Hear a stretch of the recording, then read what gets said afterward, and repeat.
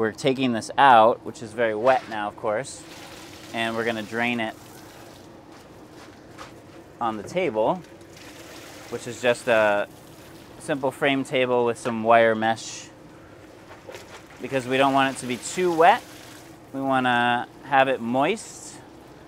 Essentially, when it stops dripping is a good time to start bagging it. And you can see some of the straw that we already pulled out.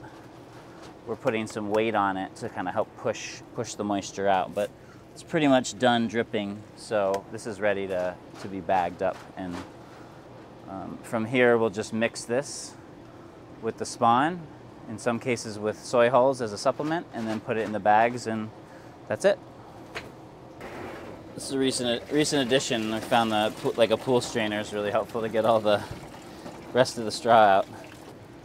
So once we're done with all the straw in here, this is, you can consider this like wastewater. It's not something we want to dump on the ground. It would kill plants and contaminate soil potentially. So we want to neutralize it before we remove it, dispose of it. And what we found is probably the most cost effective is just to get some citric acid, although there's other products you can add, and you basically just mix it in until you get your pH around 7 or 8, or even a little bit acidic is okay, but somewhere in the 5 to 8 range is fine before you dump your water.